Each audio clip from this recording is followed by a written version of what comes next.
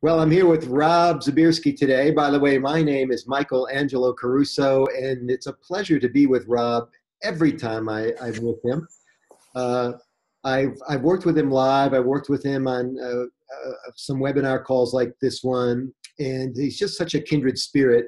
And I don't know why it is so hard for me to find kindred spirits in the speaking business. Perhaps, Robb, because there are a lot of people in the speaking business who, I don't know, they get there by hook or by crook. And I don't mean that pejoratively. They just kind of become speakers. Yeah. And they earn their way into it eventually. But man, you are the real deal. And it's a pleasure to be with you today. Thank you. We smell our own, Michael. So thank you. Yeah. Man, I'm fired up to be chatting with you again. It's been too long. I know. Where are you at today? I'm home. I've been home for almost a month, and I'm freaking out. I feel like I should be in a TSA line somewhere. It's been a while since I've been on an airplane. Retired and don't know it yet. Who knows? Yeah. But no, I'm home in Chicago, right outside Chicago, where it's a balmy 1, maybe 2 today. I don't know. Yeah, it's been cold front is here too. Yeah. It's an interesting connection between the weather and what you do for a living. For everyone listening, Robb is one of the premier memory experts in the country, for my money. He's an expert on how this little thing works and how we can improve our capacity. He makes his living traveling around the world, doing programs, teaching people how they can improve their memory, improve their storage capacity. Robb, how do you talk about it? You've got many ways that you describe what you do. Yeah, I'm trying out a new one. We'll see. I unscrew thinking. That's the latest and greatest I'm trying. Unscrew thinking. I unscrew thinking. Many people's thinking kind of screws them up. So I'm in the business of unscrewing thinking. Yeah, my company, Freedom Personal Development, we do personal and professional development training programs. So we do all kinds of skills-based and mindset training that fundamentally help make you a better you. So we do programs on memory training and speed reading, attitude, goal setting, time management, literally how to train your own brain in order to be more successful in everything that you do. Well, the brain's so important. Everybody talks about the most important organ, and they talk about the heart, or they talk about the colon, which does its dirty deed. Yeah. People talk about the skin being the largest organ. I don't know about you, but I use my brain almost every day. I try to.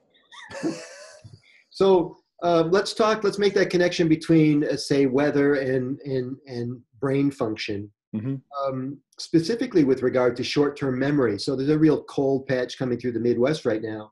And it's interesting, this thing called recency, where everybody thinks just because it's happening now or that it just happened, that it must be more important than things that happened in the past. But is that because our long-term memory somehow doesn't, there's something about our long-term memory, I guess by definition, it wouldn't be recency, but there's something about long-term memory that makes things less important than stuff that's happening right now. How do you talk about this in your programs? Yep. So one of the fundamental things that we talk about in how it works, like how your memory works, we talk about primacy and recency, meaning your brain, it always remembers the first thing that it hears or experiences and the last thing that it hears or experiences. So in a conversation or in a list, if you're trying to remember a list of things, 9 times out of 10, your brain is always going to remember the first thing on the list and the last thing on the list. This is one of the fun exercises we do in one of our workshops, where I rattle off a list of 20 things and see how many people can get right using whatever memory methodology they have. And people always get number 1 and they get number 20 and they get nothing in the middle. That's funny. So understanding that your brain just naturally remembers first thing it heard and last thing it heard. So what we always encourage people to do is, when it comes to recalling any type of information, lists, conversation details, Bible verses, chapters and books, breaking things up into smaller chunks in order to create more beginnings and more ends, that fundamentally, just the way it works, that automatically results in an overall increase in your memory capacity. It's the same application when you're talking about the merits of a long 4-hour meeting versus a 4-hour sit down with 3 breaks, right? Mm-hmm.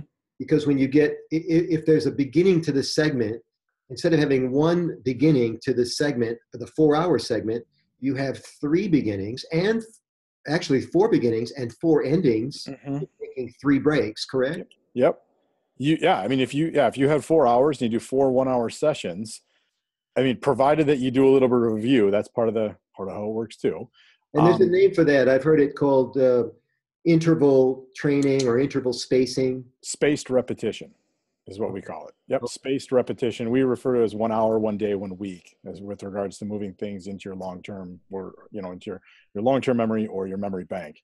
Tell us about that. 1 hour, what we teach people is, if you want to, any piece of information that you want to recall and commit to memory for the long term, you need to review it after 1 hour, 1 day, and then 1 week. So I've done this at networking events. I'll meet somebody, and you know how it goes. You just met them like 5 minutes ago, and there they are across the room. Yeah. What was his name again? I know that guy. I know him. Hey, Johnny Big Nose. No, no.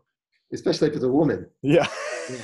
So here's what, and this, like, you can telescope in and out of this 1 hour, 1 day, 1 week, right? So I can try to remember him in the conversation in 1 minute. I can remember his name. Mm-hmm. I can try to remember him 5 minutes from now when he's across the room and I get the visual cue. Mm-hmm. And then following to your formula, I can try to remember his name on the way home 1 hour from now. Yep. Car. Better yet, at the end of, when you say goodbye to him. Yeah. That's why it's called a cocktail hour.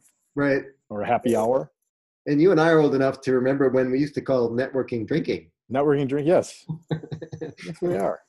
And then 1 week from now, what was that guy's name again? And you may have his business card, but the idea is not to cheat if you don't have to, right? Yeah, the goal is to get it. The goal is to get it into that long-term working memory, so that when you run into that dude at the grocery store and you see him, you're not hiding behind the mayonnaise because you can't remember his name and you're embarrassed to get called out on it. It's all about the little, not tricks, but what are the skills that you use to move that important information into the part of your brain where you can access it when you need it. Right. Yeah. I mean, granted, there's a lot of people you probably meet that you don't want to remember, and that's fine. Just don't review them. Don't think of them. Your brain will do a fantastic job of forgetting about them. And it occurs to me that if you eat a lot of mayonnaise, you're probably too large to hide behind it. If you're taking notes at home, just a little note to yourself there. Yeah, okay. Don't eat it. You can polish your furniture with it, but don't eat it. I had the pleasure and distinct pleasure of working with you. Actually, I think we brought you in for this event because I was kind of in charge of it. I guess I technically hired you, and you were so gracious about your fee, which is well-deserved these days because very few people do what you do. But when you came to our audience, I promised them big things, and you did not let them down. The first thing is, when you work live, you don't work from the stage. You've got just a ton of energy. I've never seen anybody quite like you. Yeah. But you also walk everybody through the memorization of 20 things. And I love how you kind of embed it into your program. You don't begin by saying, okay, I'm going to help you remember 20 things. You first cultivate the relationship. You do everything you're supposed to do. So my point is, you're not scientific about this. You're human about it. Tell us a little bit about, for those that haven't seen you, how you do that. You take people through the memorization of 20 things. It's a remarkable demonstration. Thank you. It's you're talking about that. Yeah, that list of 15 that we do in the middle when I have people come up with that random list, and some poor soul has to stand up and try and recite it back to us. And it's very entertaining because people, but then I rattle. Yeah. People are playing along with you. It's an old speaker technique called bust them and build them, right? The good sport tries to remember, but they can't. Everybody in the room is laughing because they can't remember either. Yeah. And then I'll be darned, the big reveal is you've remembered all 20 things as you've been entertaining us. Yeah. I don't need to know your secrets, but tell us a little bit about how that works with most people. Yeah. So for most people, it doesn't work. For mortals. Because they just don't have the system in place. And that's what we do in the programs, in the bigger workshops and programs that I get hired to come out and do, is we teach you a system for how to recall any piece of information. The best part about a system is there's a checks and balances. So there's only a couple moving parts involved in committing any piece of information to memory. There's the file where you're going to store the information. There's a picture, a visual representation of the piece of information you're trying to recall. And then there's the glue. There's how you stick the picture into the file. So you either have the information in the right place or you don't. You've got a really great picture to represent that piece of information, or you don't, or you use enough glue to stick it in there, action motion, or you didn't. So what I'm waxing poetic here, but basically the nice part is we help people understand that when it comes to recalling any piece of information, what are those three moving pieces? Do you have the pieces in the right place so that fundamentally the information gets to the right place so you can access it again later on when you need it? Could be 5 minutes from now, it could be an hour from now, it could be a week from now, it could be a year from now. Just giving you the tool that you can use to commit that to memory. I know that it's a course. It's not a drive-by, like you go see Rob one time and you get this. You have to take the course. You have to almost literally recondition your brain for this file, picture, glue scenario. I've been trying it, Rob. Oh, good. We're a chemical-free house, so we don't use glue here. We use mayonnaise. Man, it's perfect. Yeah. Oh, way better. Actually, no, but it's been interesting. Tell everybody your website where people can find out more about the course and about your speaking. Yeah, you can learn all about me and my team and our programs at freedompersonaldevelopment.com. .com. Very good. And you're all over social. The easy way to find Rob on social is it's Rob with 2 B's. Yeah, ROBB. And I'll spell the last name for you because it's a little fun with Z like zebra, B like boy, IERSKI. Love it. You plug Robb Zibierski into the Googles, you'll find some great stuff. That's because you're the only Robb Zibierski with 2 B's. Only right. There's not too many of us floating around. That's good. How many speaking engagements did you do last year? Did you lose count? I had lost count, and then I was doing my year-end review, and I was right around 50, somewhere between 50 and 60 programs I did last year, which was from a number of presentation standpoint actually down pretty significantly. Oh. However, the way my business has shifted in doing a lot more corporate programs and in-house trainings, so my revenues went up while my number of engagements went down, which is, as you know, in what we do, not a bad equation. So Yeah. it was, hey, I worked my tail off, but had a ton of fun. I love my it's barely a job. I know it's corny, but man, I know we've talked about this. I fly around the country helping people learn how to be a better version of themselves. I sleep okay at night. And you get rewarded for it. Yeah. Yeah. Yeah. So a parallel question here, but a little setup. So I've been doing a lot of work lately with financial services companies. Mm-hmm. You know, I find myself in different niches periodically, and all of a sudden in financial services. What groups of people hire you? Who seems to be most important, most interested in improving their brain functions? Can you isolate to certain industries? Yeah, so I'll start. I mean, there's like at the end of the day, there's nobody that wouldn't benefit from having a more powerful memory, right? So I mean, we've worked the full gamut of people. The groups that we primarily work with, yeah, we do a ton of work in financial services. Anybody who's client facing, direct client facing, yep, absolutely benefits from this type of training because they're remembering names and faces and client details and numbers and lists and. So insurance, financial advisors, financial planners. We've done a lot of work with accountants because, you know, it's kind of important to remember the right numbers. I do a ton of work in the dental world.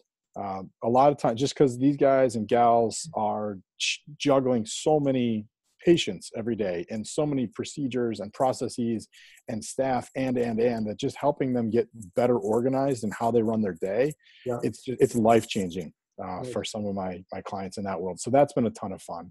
And then I do a lot of work at the association. I do a lot of work with associations. Our content is, in risk of sounding overly general, it's general enough that we can customize it to make it really relevant to virtually any type of audience. I mean, I spoke with meeting planners this year. I worked with car dealers. We've worked with fire apparatus manufacturers, fire truck manufacturers, and Bull Seaman salespeople. I mean, I run the gamut. Can you imagine young budding speakers trying to make a wish list of who they want to speak to? I want to speak to fire truck manufacturers. Yeah. Man, those guys are a riot, and gals.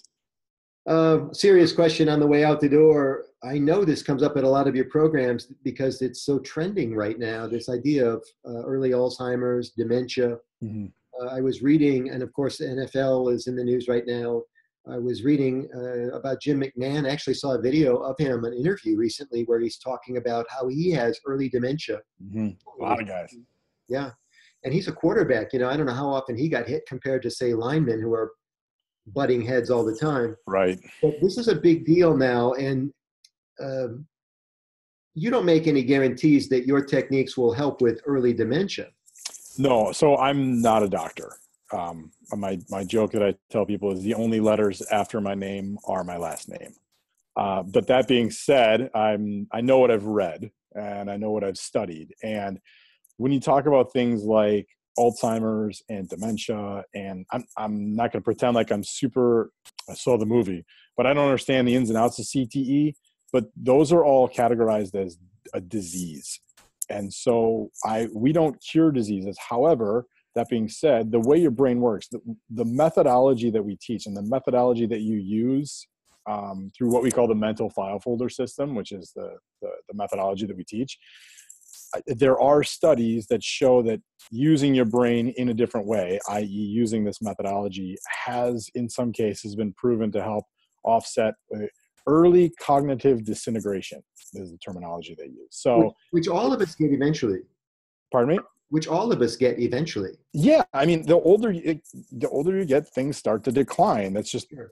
I'm not a chemist or biologist or anything like that, but yeah, cells, they grow, they die, them new ones, they regenerate, and then as you get older, it doesn't happen as often. So yeah, brain cells count as cells, but ultimately, it's like your brain is a muscle. It's an amazing tool, organ, muscle, whatever you want to call it. And it needs to be exercised. It needs a workout. It needs memory training. It needs Sudoku. It needs crossword puzzles. It needs thinking about things in different ways. It needs to be challenged on a daily basis. So do we worry, Rob, about the younger generation, the millennials as an example? Are they active enough? There's been a lot of talk about anybody who's grown up in the cell generation may not be doing enough to exercise critical thinking skills, or even in a conversation where you're talking to groups of people and you have to juggle a topic or come back and get something. Are we worried about the younger generation? Are they doing enough of this? What do you think? No, excuse me. I'm sorry. Listen, every quality of your life determined by the quality of your choices. Right? Some people I know younger generations that just choose not to participate in being hooked on tech. I know people who choose to be hooked on tech. I myself am in this weird gray area where I zone out all the time. Fundamentally, I do get asked this question all the time. To get back to the point of this is, my observation and my belief is that as a culture, we've inherently gotten, I don't want to say dumber, but less intelligent and lazier thanks to technology. Yeah. It's a tool. I love technology. I mean, I'm so plugged in, Twitter checks me in the morning, but it's at the same time, we have to do things to use our brain and use our muscles. It's atrophy it could be atrophy of the brain.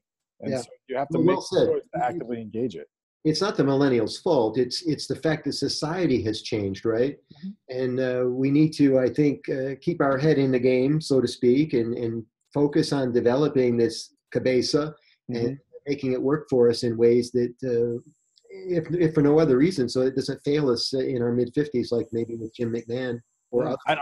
I'll tell you, and this is a potential shameless plug, but one of the big proponents that we teach, one of the big things that we teach and we share is that the simple act of slowing down will actually make your brain more available to absorb any type of information that you're looking.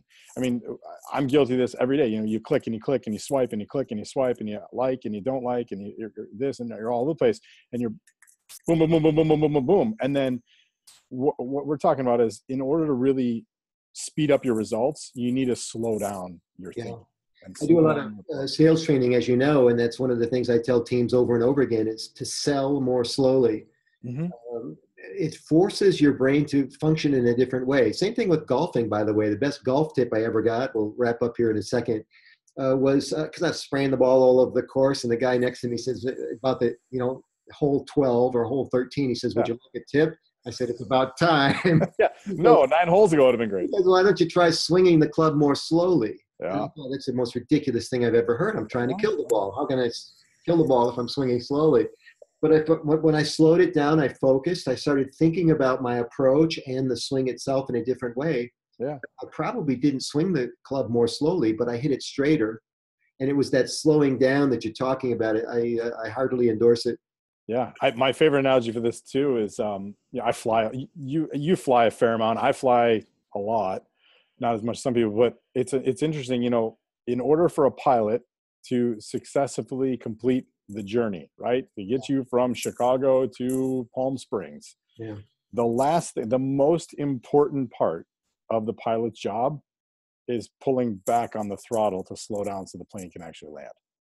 That's fantastic. Slowing down. Yeah. Well, slowing down is what lowers the planes, right? Gravity starts to set in. Yeah. If you didn't slow down the plane, you literally would never land. And when we think about flying, all we think about is power, right? Just like when we get up in the morning, I got to power through this day. And slowing down might be the best thing for us. Beautiful. Yeah. Robb Zibierski is at freedompersonaldevelopment.com. You got it. It's Rob with 2 B's. Yes. And what a pleasure to be with you, man. I love you. I hope we get a chance to work together in the coming months. And thanks for all you do to keep people sharp in the world. Yeah. Thank you to you as well. I appreciate it, man. It's been a blast. And I'm looking forward to doing some more work together. My pleasure. Thanks, Rob. Right. Thanks, Michael. Take care.